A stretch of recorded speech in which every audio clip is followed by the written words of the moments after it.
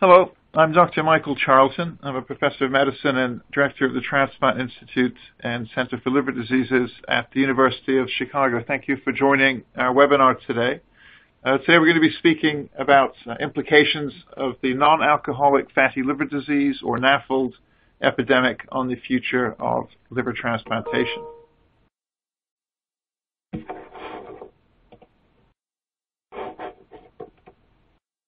My disclosures.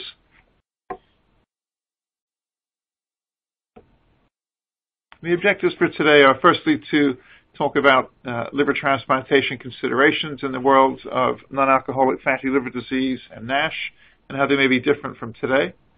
Implications of NASH on rates of end-stage liver disease and hepatocellular carcinoma in the future, and importance of early detection, diagnosis, and intervention.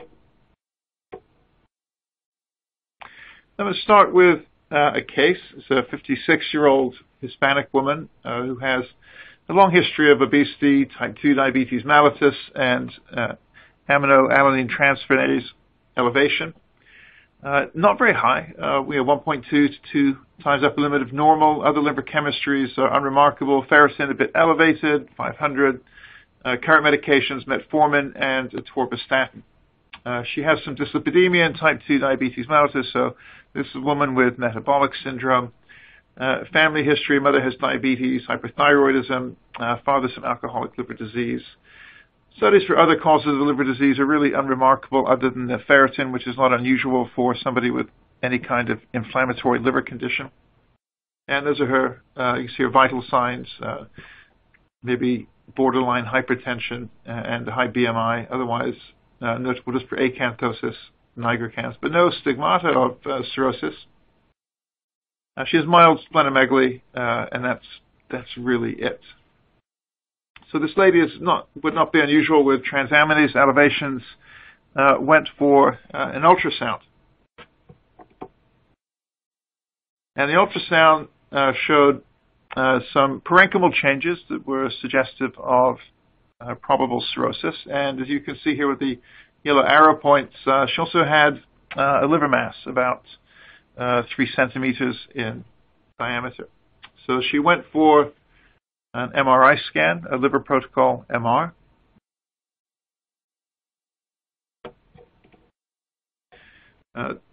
This actually just shows here what an ultrasound with fatty liver would look like, where you have bright signal from the liver, no masses in this case. This is not her ultrasound, just shows a echogenic liver with steatosis. As you get cirrhosis, you often increase oxidation of free fatty acids, and you lose the steatosis feature of non-alcoholic fatty liver disease.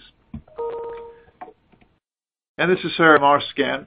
And you can see that in the arterial phase, she has this lesion which enhances, and in the delayed or portal venous washout phase, she has washout of the lesion with a pseudo capsule. So this is a LIRADS 5 hepatocellular carcinoma. So highly confident of the diagnosis of hepatocellular carcinoma in this otherwise asymptomatic patient.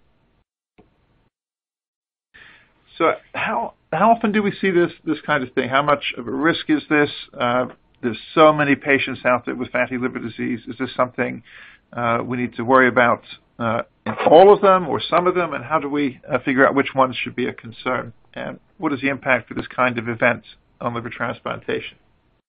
So this is a heat map of global calorie consumption per capita with the percentages of the frequency of non-alcoholic fatty liver disease. So at least simple steatosis, and within that will be some portion of patients with NASH. And you can see that the frequency of fatty liver disease varies somewhat with calorie consumption per capita. And in the United States, it's about a quarter of people have fatty liver disease. There are about 1 billion people worldwide with fatty liver.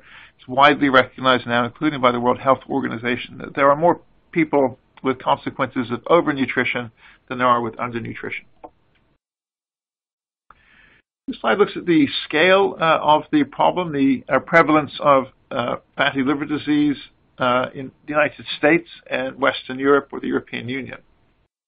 And if you combine the USA and the European Union, it's 155 million people with at least fatty livers. That's about 1 in 4 people in those two places. The number in the United States with fatty liver is estimated to be over 80 million, 80 million. The number of people with at least some steatohepatitis, so fat plus inflammation with or without fibrosis, is about 28.9 million. Let's say around 16 million in the United States. The estimated number with stage 3 or 4 fibrosis, so bridging fibrosis or cirrhosis, is about 5.8 million overall, over 3 million in the United States. So these are large numbers of patients, even though most people don't end up with stage 3 and stage 4 disease. The denominator is so large. There's 83 million people in the United States and 155 million overall between the European Union and the United States. The number with advanced fibrosis is still large, just under 6 million. Total number of people with hepatitis C currently in the United States is estimated to be around 2 million. So there are more people with stage 3 or 4 disease for fatty liver disease than there are hepatitis C as a whole. This slide shows the breakdown of patients with non-alcoholic fatty liver disease in the United States using some prevalence data from a nice paper by Estes et al. In Hepatology published in 2017, as well as a global NASH epidemiology study and average fibrosis distributions from 9 published studies. And this is where the estimate of about 83 million people, about 1 in 4 people in the United States having fatty liver disease. Of those, 16.5 million people have NASH, and the third column is the breakdown. So you can see that F4 is about 1.3 million, that's cirrhosis, and stage 3 fibrosis about 2 million. So 3.3 million people overall thought to have F3 or F4 disease. Only 1 million people have actually been diagnosed with hepatitis, with non-alcoholic steatohepatitis in the United States. And of those, there are about 100,000 with compensated cirrhosis and 70,000 with decompensated cirrhosis. The 70,000 number is interesting because we only perform 7,000 or 8,000 liver transplants in total in a year in the United States. So there are probably 10 patients with decompensated NASH cirrhosis for every liver transplant that we perform in the U.S., so a 10-to-1 basis. This is potentially an overwhelming amount of end-stage liver disease. This is a natural history study. This gives you an overview of how many people progress to cirrhosis and decompensated liver disease and hepatocellular carcinoma, or HCC. So if you have 100 people with at least steatosis, 80% of them, nothing ever really happens. It's a liver-related event. So 80% stable over the course of decades. But 11% will progress over 15 years or so to NASH cirrhosis, with a fraction of those developing HCC or hepatocellular carcinoma or decompensation. So about 80% never come to any liver-related harm or event, and there's about the 11% that are at risk of cirrhosis and or hepatocellular carcinoma with decompensation. These are data from Leon Adams looking at the Olmsted Epidemiology Project database. And what Dr. Adams saw in a relatively small number but a highly granular database study was that if you take patients with non-alcoholic fatty liver disease and you match them by age, gender, and other things to the general population in Minnesota, and you follow them for 8 years, initially the Kaplan-Meier for overall survival is similar, but it starts to separate out at around the 6th or 7th year.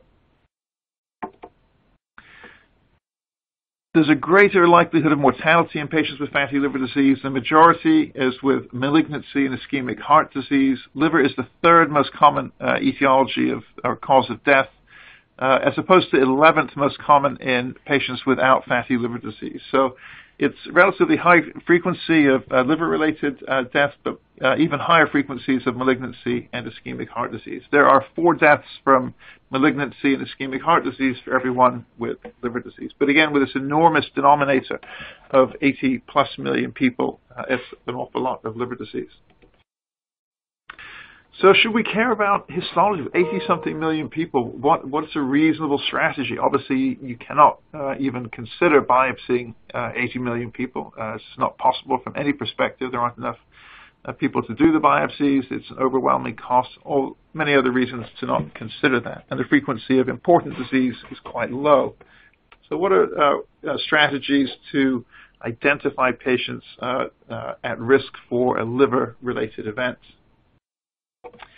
And what is the reason to know? So we talked about end-stage liver disease, but it's interesting that non-alcoholic fatty liver disease has emerged as an important predictor of colon cancer. So this is a study of people who had a colonoscopy for average risk colon cancer screening, and some portion of them had a colon cancer on subsequent colonoscopy. And I think against expectations, one of the strongest predictors of subsequent colon cancer, having had a normal colonoscopy initially, was non-alcoholic fatty liver disease. This is a study of over 4,500 patients. So NAFLD is clearly a risk factor not just for liver-related events, but for other cancers, stroke, ischemic heart disease, etc. as well.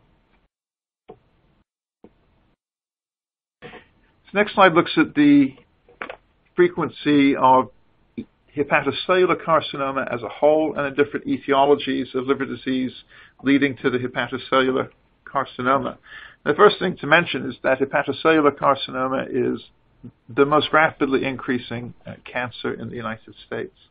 The red sections of each bar here is the proportion of patients in each of these years with hepatocellular carcinoma that had NAFLD, or non-alcoholic fatty liver disease, as the cause of their liver disease. This goes back to 2010. It's estimated that currently it's about 50% of patients with HCC have non-alcoholic fatty liver disease as the basis of their chronic liver disease. So not just an increasingly important source of liver disease that leads to hepatocellular carcinoma, it is the most frequent liver disease leading to hepatocellular carcinoma. These are data that we presented at EASL 2017. It's subsequently been published as a full manuscript in hepatology. And this was a study of simtuzumab and selonsertib in patients with bridging fibrosis, of which there were 219, or cirrhosis, of which there were 258, followed for over 2 years on average.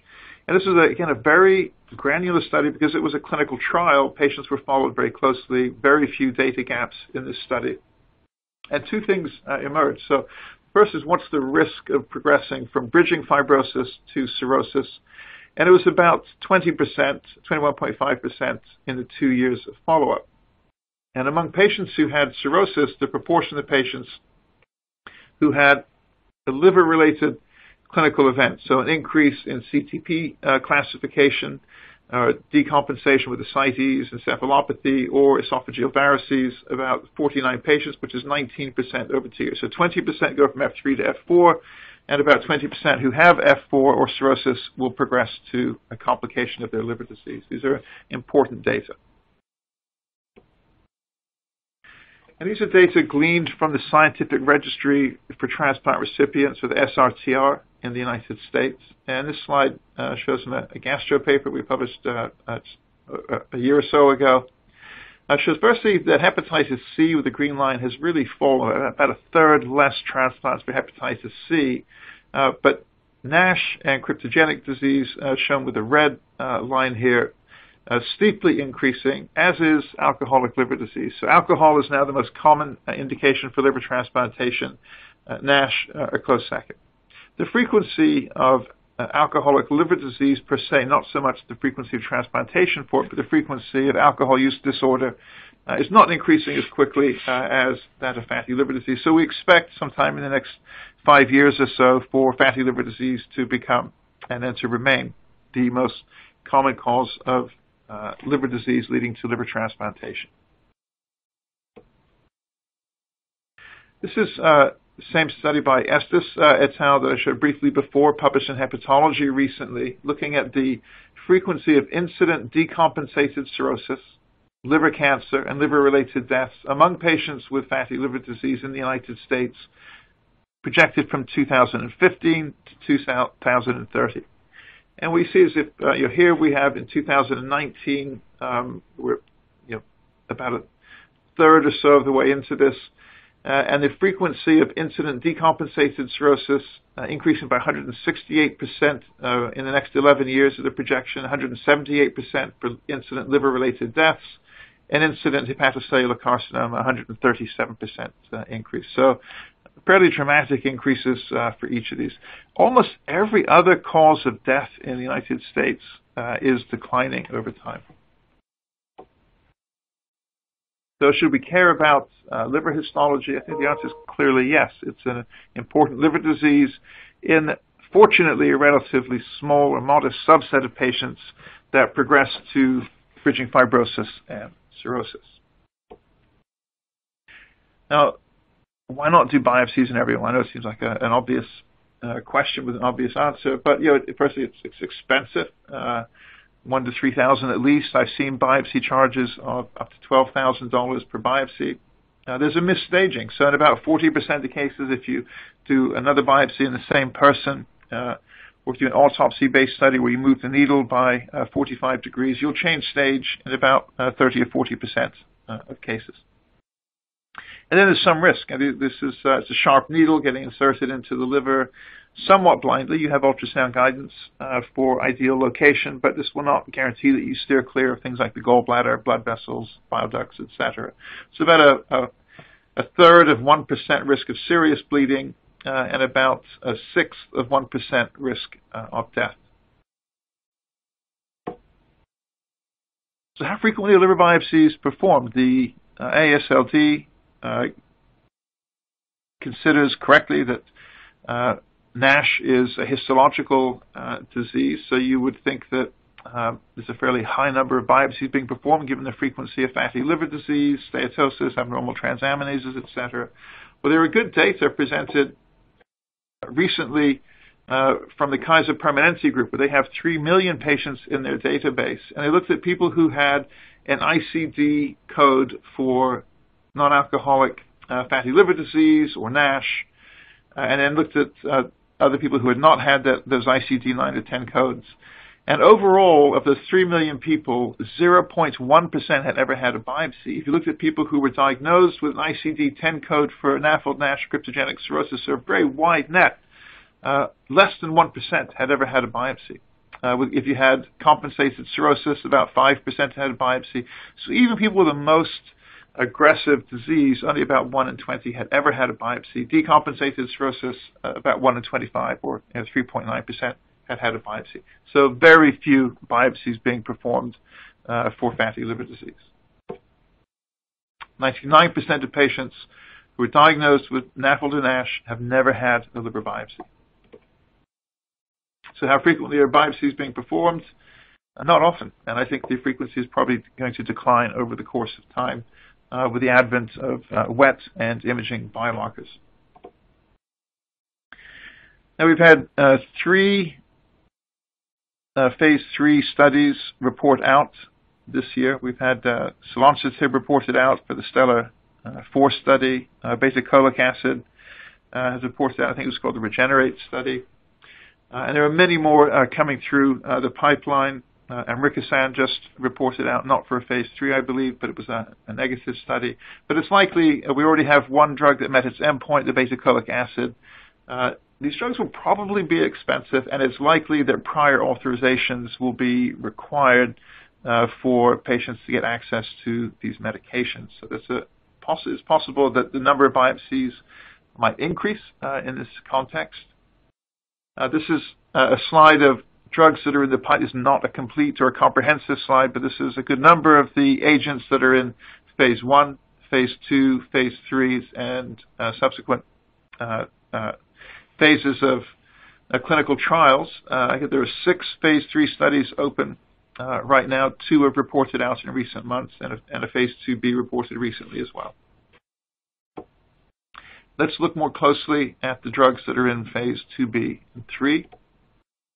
First thing to consider, this is just a picture of NASH. You can see the beautiful trichrome stain here, and you can see the wispy fibrosis in a pericellular fashion, steatosis, You can see some ballooning of hepatocytes.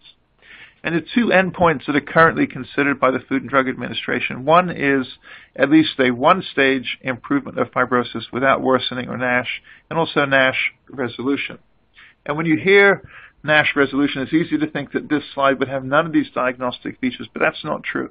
If you lose ballooning or you have a decrease of 2 in an NAS score or more, that can be considered NASH resolution. So most studies have as their primary endpoints improvement of fibrosis by at least one stage without worsening of NASH, and there is one study that has NASH resolution as its primary endpoint in advanced clinical trials right now. If you look at the placebo response rates in clinical trials, it varies with the study and the endpoint. So looking at NASH resolution on the left, about 9 to 21% of patients have NASH resolution in placebo arms. About 19 to 40% have NAS improvement of at least 2 with no increase in fibrosis stage, and fibrosis stage increasing greater than 1, 5 to 21% in the recently reported studies from obeticholic acid and selonsertib. The placebo response rate was 12% for fibrosis improvement greater than or equal to 1 stage. And if you look at margin of placebo over placebo for NASH resolution, shown with the agents in advanced stages of clinical trial, and on the right-hand side, the pink highlighted agents are the ones that are in phase 3. You can see the frequency or percent response of NASH resolution. So really not very high for the advanced agents. Weight loss of greater than or equal to 5% has the highest reported frequency of NASH resolution. And this is higher than even the GLP-1 agonist liraglutide, higher than data seen with pioglitazone in the PIVEN study, etc. And again, these are not head-to-head data. These are just individual reports lined up next to each other, so they should not be considered a true comparison. But this is margin over placebo for fibrosis improvement greater than or equal to 1 stage. Selonsertib and obeticholic acid, or SEL and OCA, on the far left-hand side of this. Obeticholic acid met its endpoint, but had a margin over placebo of 11.2%. The blue dotted line is a hopeful at least 20% margin over placebo. So far, none of the agents are reporting that. Pioglitazone, weight loss greater than 5%, liraglutide. These are in green because these drugs are already something you can prescribe. Obviously, you don't need to prescribe weight loss, but it's something that you can encourage and facilitate. Pioglitazone can be prescribed, but it has issues, of course, with weight gain, ankle swelling, and risk of bladder cancer. Liraglutide has a Food and Drug Administration label specifically for weight loss. You don't have to have type 2 diabetes or insulin resistance to meet the labeled criteria for treatment with liraglutide. And of course, vitamin E is prescribable in its current form, 400 international units twice a day. Something to consider as well. There will be increasing pressure to determine fibrosis stage, or at least to risk stratify patients. You obviously don't want to be giving expensive drugs or to be doing screening or to consider frequent visits for patients who are at little or no risk of progressing to end-stage liver disease or hepatocellular carcinoma. So what factors can help us to identify patients at increased risk of more notable histologic disease, specifically advanced fibrosis? And there are a host of clinical findings that are more prevalent in people who have advanced disease, shown on the left here: older age, metabolic syndrome, including low platelets, smoking, but not very helpful for an individual patient, and certainly not helpful in terms of risk stratifying for a practical purpose. Histology is important, so advanced fibrosis and fibrosis, but they require some determination, of course, accurately of histological stage. This is a study by Rohit Lumba, published relatively recently in Gastroenterology in 2015, looking at mortality risk. And if you think about why we want to know histology, it's either for mortality risk or risk of a liver-related event like decompensated liver disease, hepatocellular carcinoma, even in the absence of mortality. But mortality risk, fibrosis stage predicts that very nicely here. So if you look at the hazard ratio for mortality, it really doesn't take off significantly compared to stage 1 until you get to stage 4 or cirrhotic stage disease.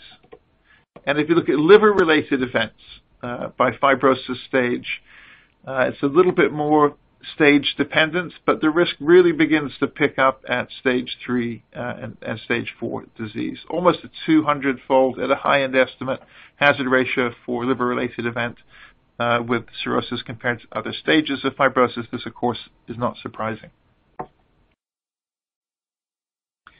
Now, the thing that most practitioners or providers will get as an initial idea of whether somebody has anything going on in the liver is an estimation of aminotransferases, typically ALT. And this slide looks at the usefulness of ALT. And importantly, serum ALT can be normal in up to 60% of NAFLD patients who actually have NASH. So slightly better than a coin toss. And this really should not be used in any way to determine need for further study in people with fatty liver disease. Serum ALT level alone is not predictive of NASH or fibrosis level, and a normal ALT cannot rule out progression to NASH. Increased ALT cannot predict NASH. So I would discourage the incorporation of ALT on its own as a screening tool or a risk stratification tool. Can genetics be helpful? There's lots of tests the patients will order on their own, like 23andMe. Nat Geo has a genotyping profile. There are other sources out there. Mayo Clinic has recently started a genotyping service for patients as well. There are some genes that are strongly associated with histological findings of fatty liver disease. The best known is PMPLA3 or adiponutrin. This is a slide from Stefano Romeo's New England Journal paper, the paper on Nature Genetics paper showing the association of PMPLA3 with fat in the liver in addition to elevated transaminases. This is held up really well in every study that's looked at it pretty much subsequently, that if you have the higher risk allele for PMPLA3 in a dose-dependent fashion, you have a higher risk for histologically advanced NASH as well as fibrosis. Importantly, recently, HSD 17B13 was shown to strongly associate with aminotransferase levels in people who had fatty liver disease. It's subsequently been shown to be true in other causes of liver disease as well. This was a relatively recent finding in 2018 in the New England Journal.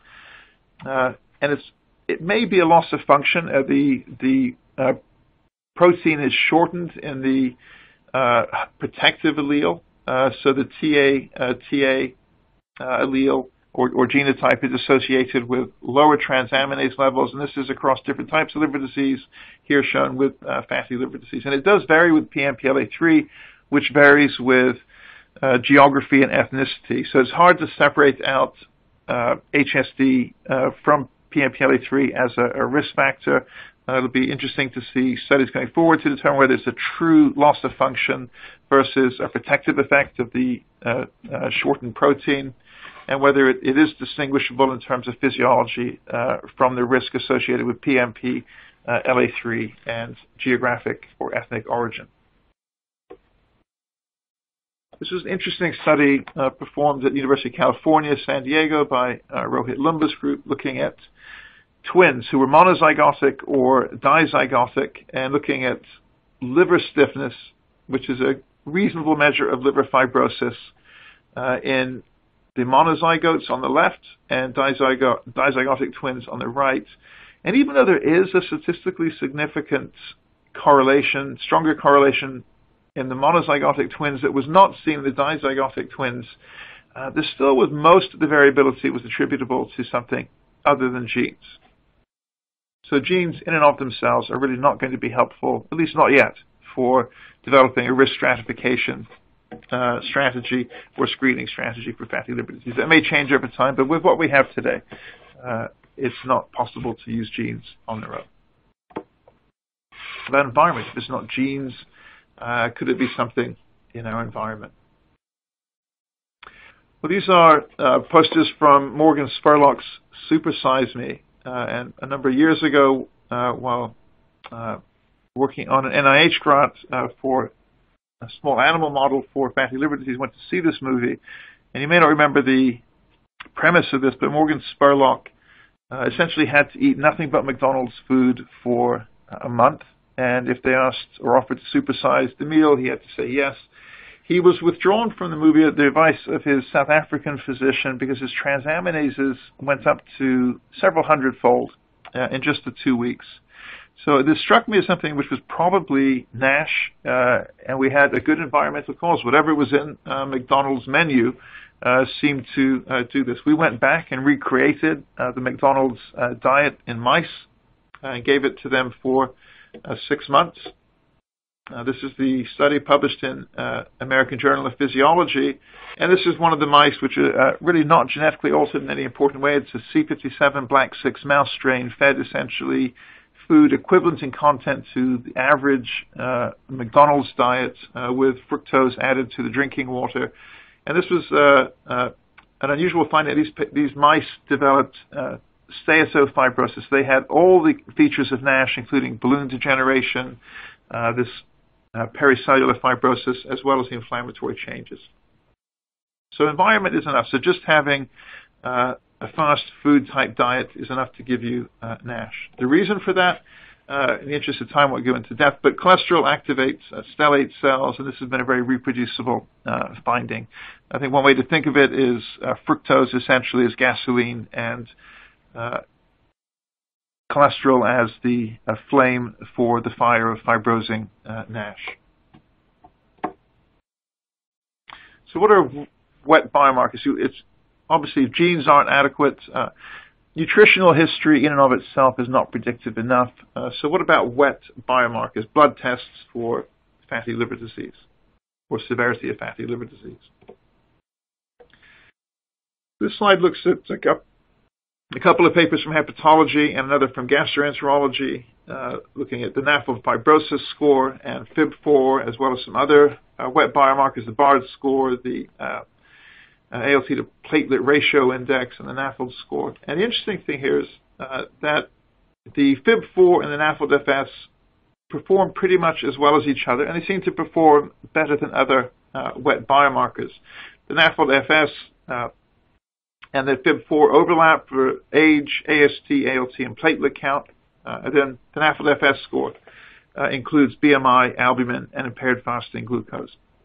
Both of these are freely available as calculators online. The NAFLD fibrosis score will calculate for you the score and also tell you whether it's a high-risk, intermediate, or low-risk number. So it's a very user-friendly site.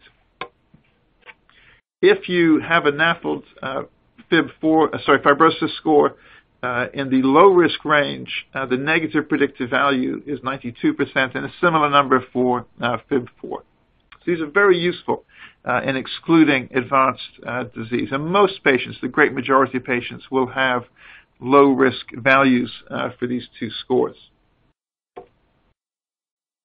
This is a table looking at biomarker performance of distinguishing fibrosis stage 0 all the way up to periportal disease or fibrosis stage 2 from bridging fibrosis or cirrhosis, so F3 or F4 disease. And if you look at the negative predictive value here, it's 95% for a low-risk FIB4 score and 92% for a low-risk NAFLD fibrosis score. So you'll be right about 19 times out of 20 in terms of being able to reassure patients that they do not have significant liver disease. So this is something which I'm sure we'll be able to start to incorporate into risk stratification or screening strategies for patients. Now, this is a more comprehensive look at biomarker performance F0 to 2 versus F3 to 4 in a prospective study of 289 patients with biopsies to control the study. And this also included vibration-controlled transient elastography, often referred to as FibroScan. and something which is approved for use in the European Union, the Enhanced Liver Fibrosis Test, or the ELF test. So we talked previously about FIB4, NAFLD-FS, and this adds in ELF and FibroScan. And this was an interesting study in that the performance was actually very high for the ELF score, vibration-controlled transient elastography or FibroScan, as well as FIB4 as mentioned before. So the performance of these tests, either on their own or separately, is encouraging. The ELF test, or the Enhanced Liver Fibrosis Test, not currently available in the United States, but a strong data set or large data set is in front of the Food and Drug Administration. We expect this to be decided upon maybe March, and I think probably not later than April of 2019. In this study, an ELF of less than 10.5 had a negative predictive value of 98%. And the ELF test is a combination of TIMP1, high hyaluronic acid, and procollagen 3 NP, so two proteins and high hyaluronic acid.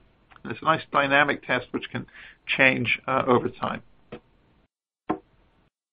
The scatter plot of that study and this biomarker performance, and if you look at the table at the lower part of this slide, you'll see that if you look at transient elastography or FibroScan of less than 15 kilopascals, 187 of people with biopsy of F0 to 2 had the transient elastography of less than 15 kilopascals, who also had an ELF score of less than 10.5.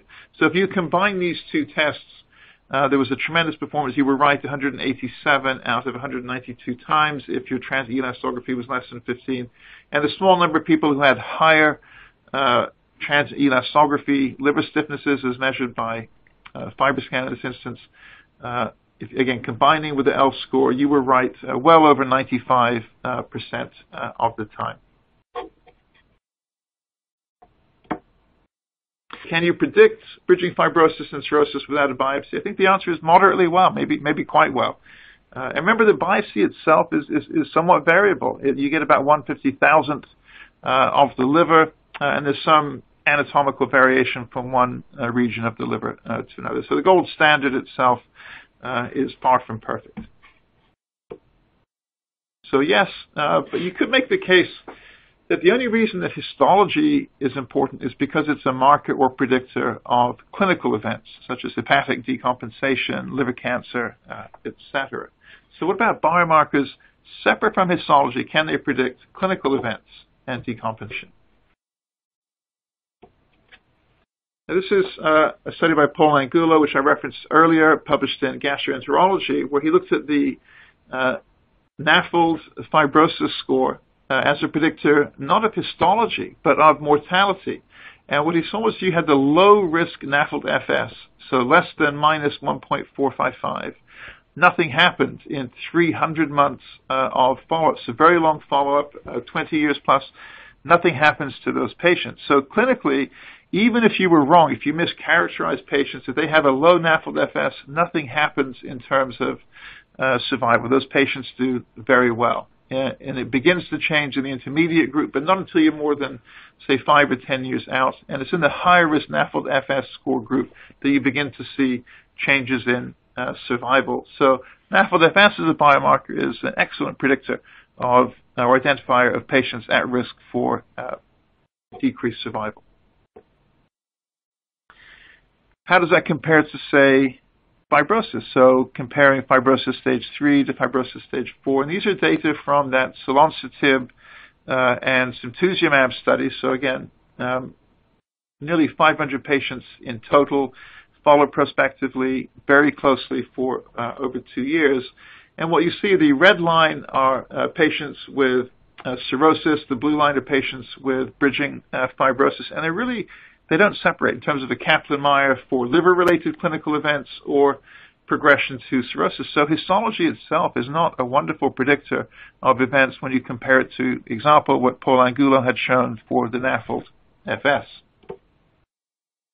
And this is data from the same study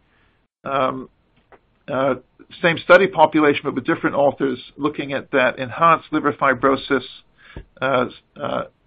test, or the ELF test, and looks at the ability of baseline ELF to predict subsequent clinical events. And it dichotomizes really at an ELF of 11.3. So really nothing happens to patients in terms of survival free from liver-related clinical events, and the same was true for progression of disease as well. It dichotomizes as well as at that ELF score of 11.3. So do you really need a biopsy if your biomarkers, these wet biomarkers, can identify patients at risk for clinical events? So this is a very interesting discussion to have. And not only does it predict subsequent clinical events, it also is important in terms of its being a dynamic test. So a change in ELF score, a unit change in ELF score is associated with a doubling of risk in a liver-related outcome. It's one of the things I like about this test. What about imaging? Another non-invasive way of assessing risk of decompensation or of assessing fibrosis. There are three primary tests separate to ultrasound. And one is vibration-controlled transient elastography. This is fairly accurate. I'll review the data for you in a second. It predicts risk of decompensation and complications. And it correlates well to some degree with portal pressure. It's most reliable in ruling out advanced liver disease, performing that role in the same way that the wet biomarkers that we just reviewed do. Magnetic resonance elastography, or MRE, is, I think, unquestionably the most accurate of the imaging modalities, but it is costly. I think it costs maybe 4 to 10-fold more, depending on where you are, for determining liver stiffness. And there's no point-of-care access. You can have VCTE or FibroScan present with you in clinic. We have it in our metabolic and fatty liver clinic, and patients have it before we go in to see them. The portability of the machines can be a help as well for VCTE.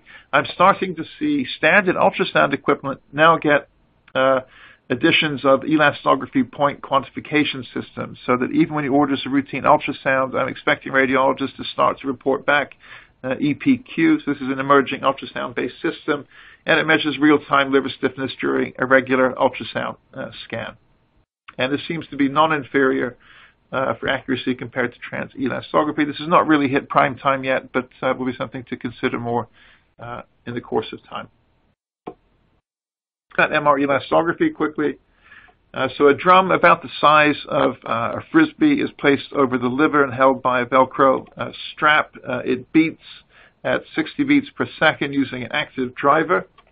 The passive driver is that bladder attached to the patient over the liver.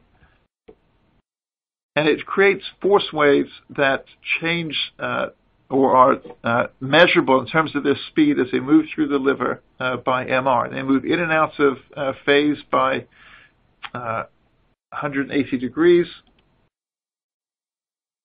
You can generate maps of speed as these waves move through the liver. So you change, or you can generate an index of liver stiffness, and stiffness is what determines the speed of the waves that move through the liver. And this slide shows the liver stiffness measured by magnetic resonance elastography and its association with different stages of liver fibrosis, from normal through to people with chronic liver disease, stages F0 through to F4.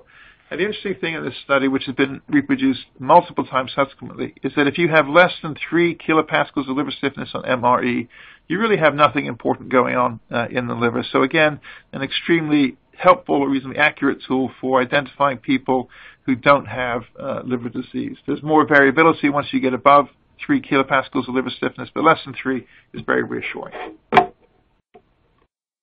This is a study from the University of California in San Diego, looking specifically in patients with fatty liver disease. And there's this same association. As you get more liver stiffness or more fibrosis, the MRE will increase in measured kilopascals.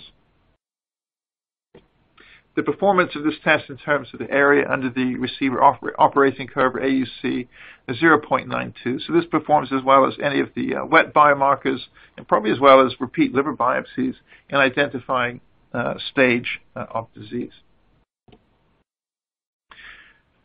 Looking now at vibration-controlled transient elastography or FibroScan, there are 3 primary platforms for this: the 430 Mini, the 530 Compact. The 430 Mini is relatively low weight, a truly mobile device. The 502 and the 530 are, I would consider them not to be mobile, despite one of them being more compact than the other. The R2-D2 looking thing on the top right is more portable than the 502, but still, I think you're really limited to the 430 if you're taking it between clinics. The nice thing is that you get it in real time at point of care. These are what the reports look like. So you get a number of things. You get a median attenuation, which is this CAP score, which is essentially a dissipation of the high-frequency ultrasound waves as they move through the liver, and they dissipate more the more fat there is in the liver. And there's a number of readings, which is recorded for you as well. The stiffness is measured in kilopascals, and then you have, for each reading, there's a visual image as well. For me, if you have these three things, you have a patient that you can reassure in terms of not having advanced liver disease. And that's really what we use VCTE for, vibration-controlled transient elastography for in our clinic, is to identify patients that don't seem to have important disease. And the combination of an interquartile range, which is a measure of reproducibility of less than 30%, and less than 7.9 kilopascals of liver stiffness is reassuring. I don't really worry so much about the CAP score, but a level of less than 290 is somewhat reassuring as well. But the real thing is technically adequate study, which is the interquartile range of less than 30 and less than 7.9 kilopascals of liver stiffness. This looks at data from the United States, Europe, and France, and Hong Kong. And the columns that are blue are patients or the average VCTE or liver stiffness in patients with bridging fibrosis and cirrhosis compared to the light blue, which is F0 to 2. And that's the real group that you want to distinguish, F0 to 2 compared to bridging fibrosis and cirrhosis. And the cutoff here, so again, that's where that 7.9 number comes from. So in the United States, the number of less than 7.9 is very reassuring for important fibrosis stage. 9.9 and higher is the average for patients with F3 and F4. So bring all of those wet biomarkers and imaging together. This is how we use it in clinic.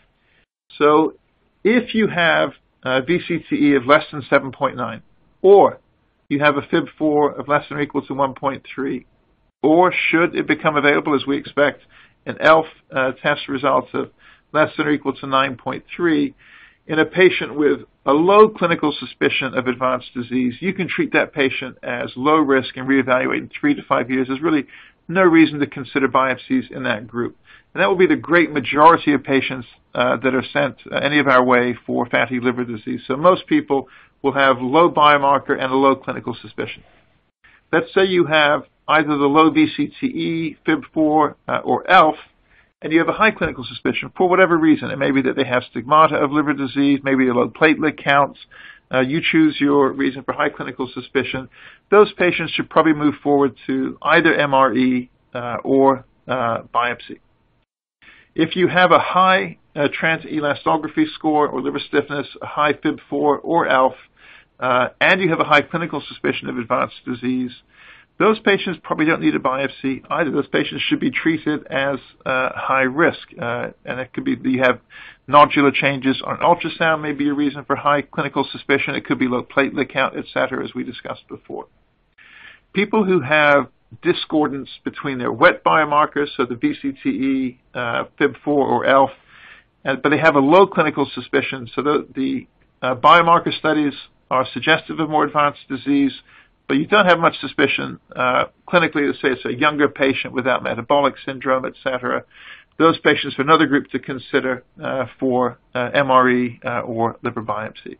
So this grid, I think, really helps to risk stratify patients in the clinical setting and avoiding liver biopsies in the great majority of patients.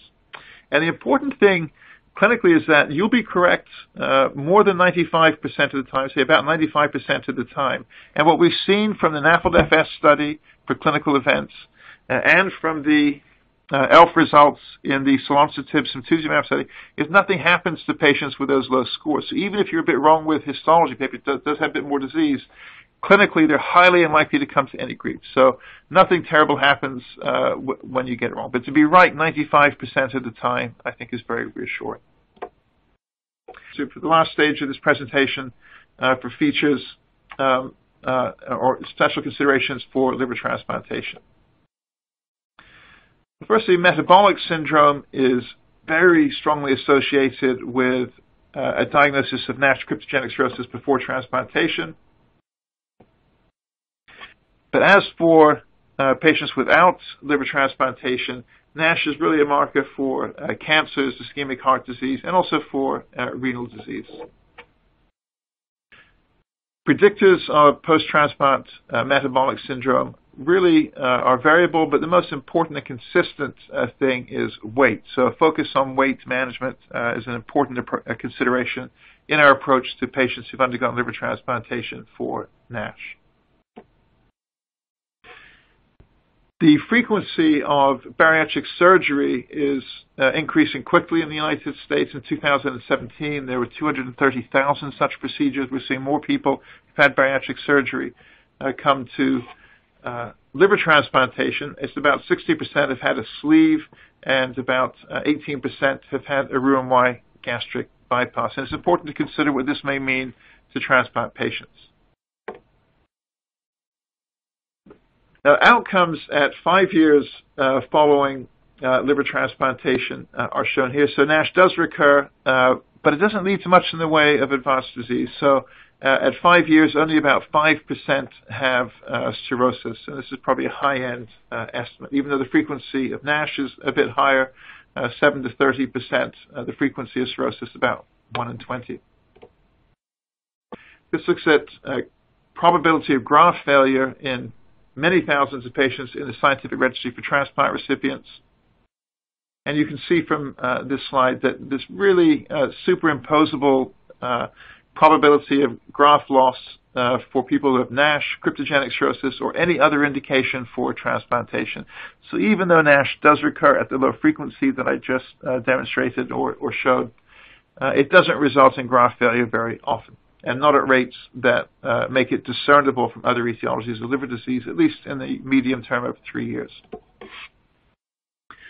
So getting back to bariatric surgery, it's an important thing to consider when you're using immunosuppression.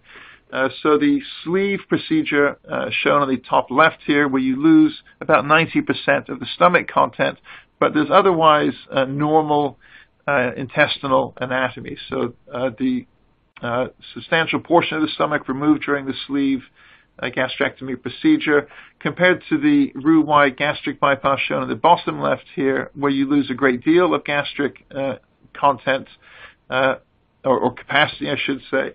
And then you have a hookup of the Roux-en-Y resulting with an alimentary limb of, say, 100 to 150 centimeters. So you lose absorption over 100 to 150 centimeters of small intestine.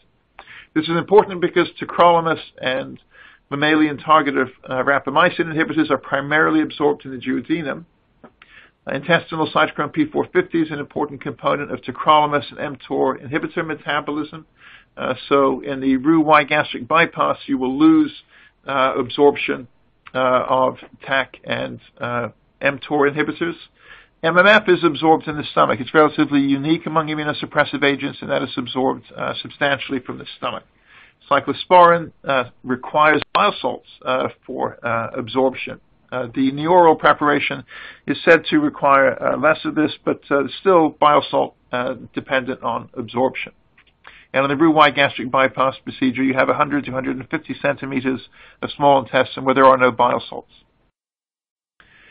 And the AUC is overall reduced about 40 to 50% for tacrolimus, MMF and mTOR inhibitors in the Roux-en-Y gastric bypass procedure.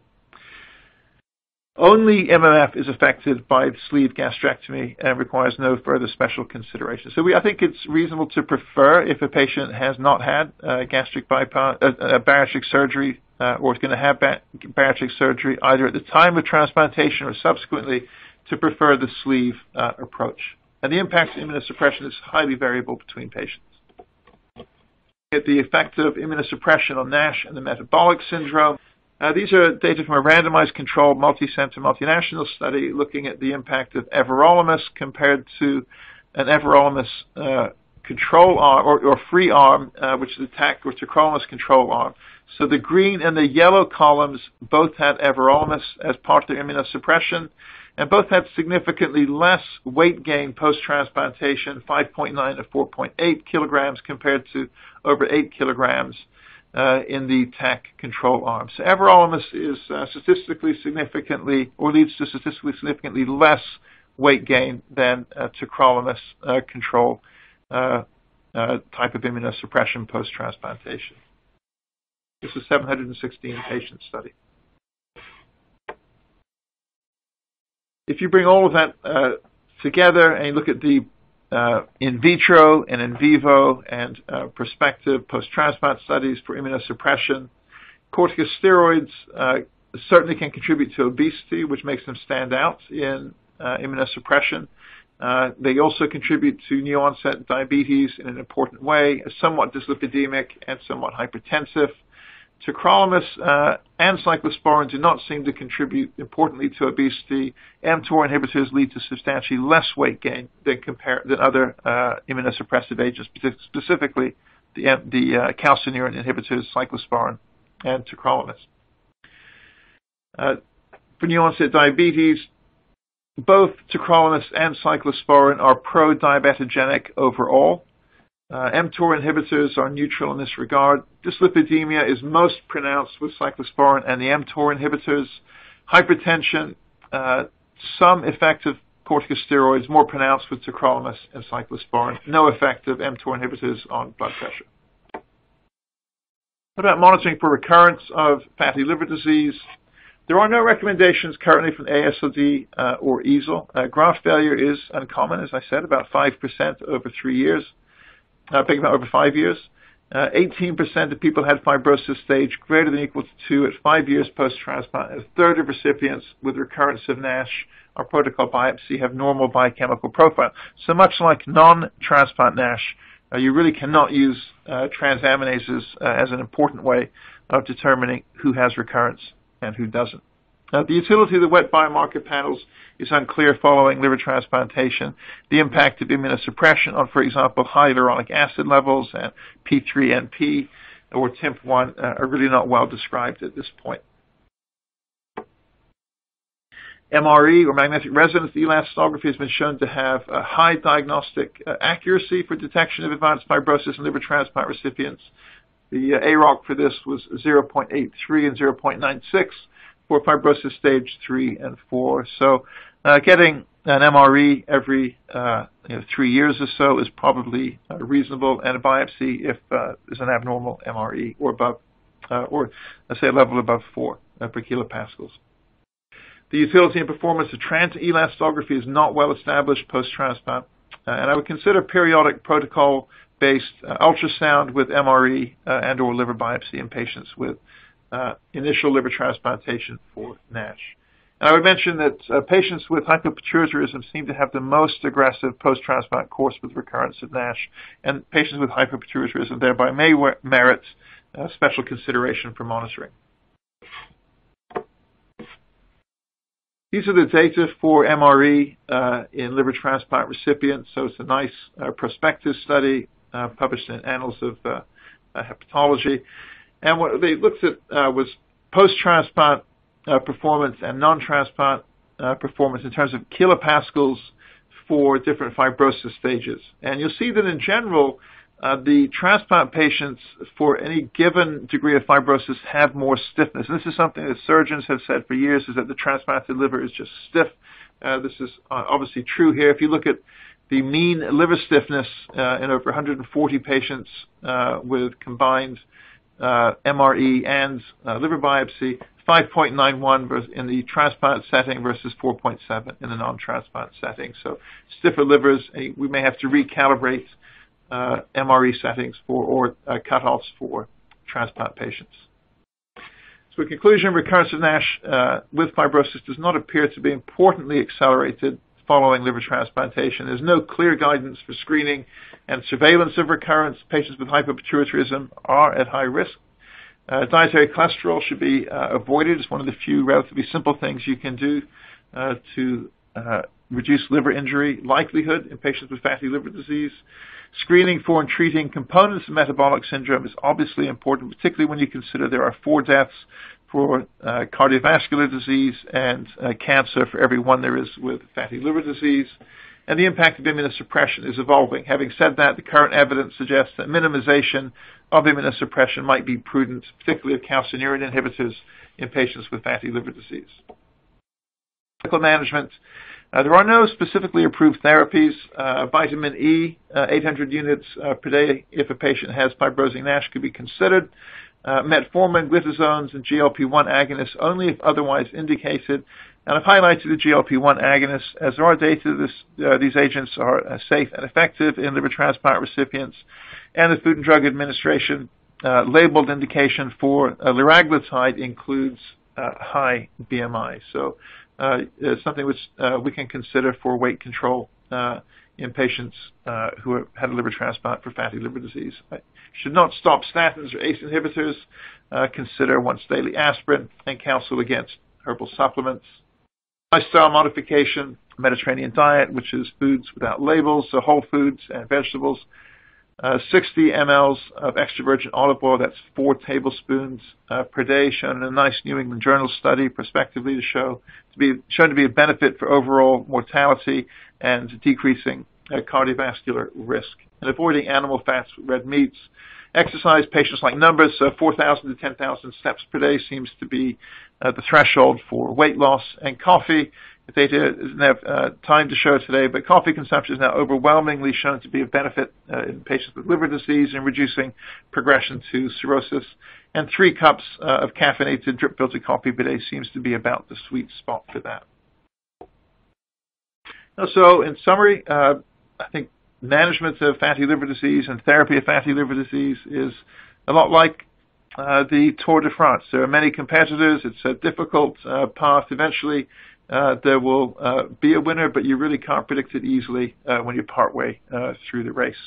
I thank you for your attention today. I look forward to addressing questions from the audience. Thank you.